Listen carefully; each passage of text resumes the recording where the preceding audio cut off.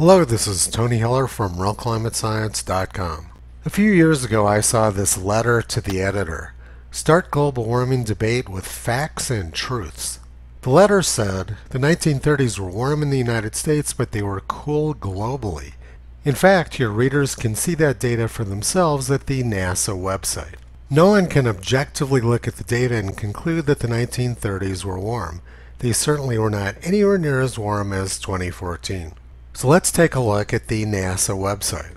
They have this drawing showing that Earth warmed a little bit from 1920 till about 1940, then was fairly flat until the mid-1970s, and then started warming very quickly after that. And the graph shows very close agreement between four different groups. And according to this drawing, 2014 was much warmer than the 1930s, just like the reader said. In this video, I'm going to examine whether or not this drawing is an accurate representation of Earth's temperature since 1880. All four of these temperature data sets are based largely on data from the National Oceanic and Atmospheric Administration.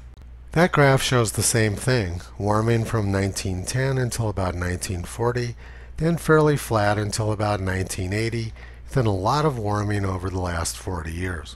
NOAA shows about 1 degree Celsius warming since 1979. This data set is generated from thermometers on the Earth's surface.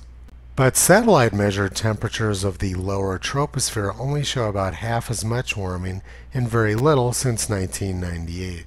According to global warming theory, the lower troposphere should be warming faster than the Earth's surface, but the graphs show the exact opposite. That is the first big red flag that there's something wrong with this graph.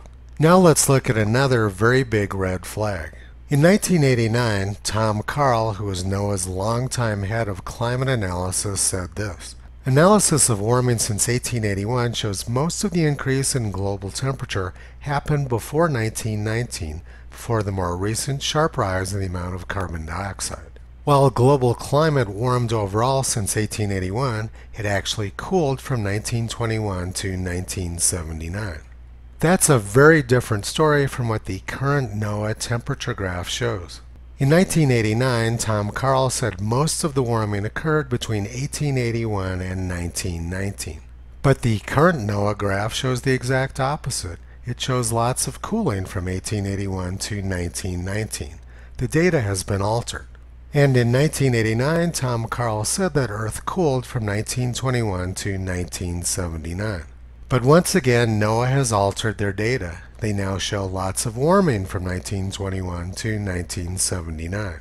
So we know now that the current NOAA temperature graph is not consistent with their data from 1989. Now let's go back in time another 15 years to 1974. World is getting cooler.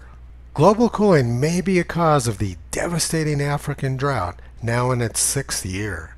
Some scientists believe that expansion of the cold polar air caps pushed the monsoon rain belt southward. This 1974 graph was from the National Center for Atmospheric Research. It showed lots of cooling after 1940, and it showed that 1970 was actually cooler than 1870. This 1974 graph from the National Center for Atmospheric Research tells a very different story from the current graphs we were looking at earlier. In 1971, NASA's leading climate scientists predicted a new ice age as early as 2021.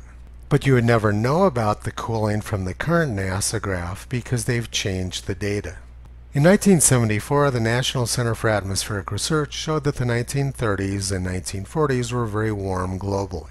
And the historical record backs this up. In 1939, scientists reported that temperatures in the eastern Arctic had warmed nearly 16 degrees during the winter. In 1939, all of the glaciers in eastern Greenland were rapidly melting. The leading Arctic expert at the time, Dr. Hans Almond, said, "It may without exaggeration be said that the glaciers of Greenland, like those in Norway, face the possibility of a catastrophic collapse." In scientific papers, he documented the rapid retreat of glaciers during that time and the very rapid warming in the eastern Arctic. The physical evidence is that the 1930s were very warm, yet these graphs from government agencies show the 1930s as being among the coldest years on record.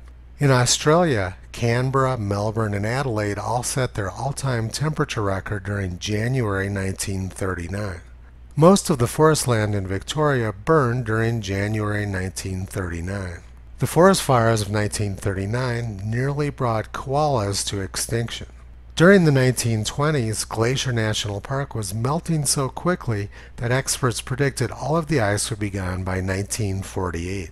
Experts were making similar predictions about the glaciers in Norway. It was reported in 1952 by the leading American Arctic expert, Dr. Carlson, that the glaciers of Norway and Alaska were only half the size they were 50 years earlier. In 1958, the Arctic was melting so quickly that the New York Times predicted it would be ice-free within the lifetime of their children. But government agencies show these years as being very cold. Their graphs are not consistent with the historical record.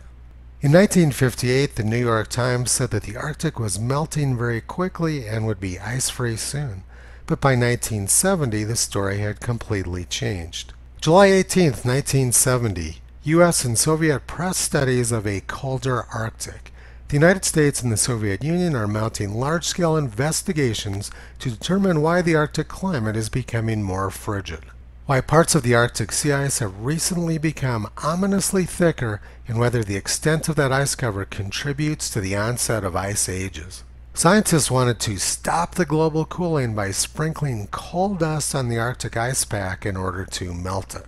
And in 1978, the New York Times reported, "International team of specialists finds no end in sight to 30-year cooling trend in Northern Hemisphere."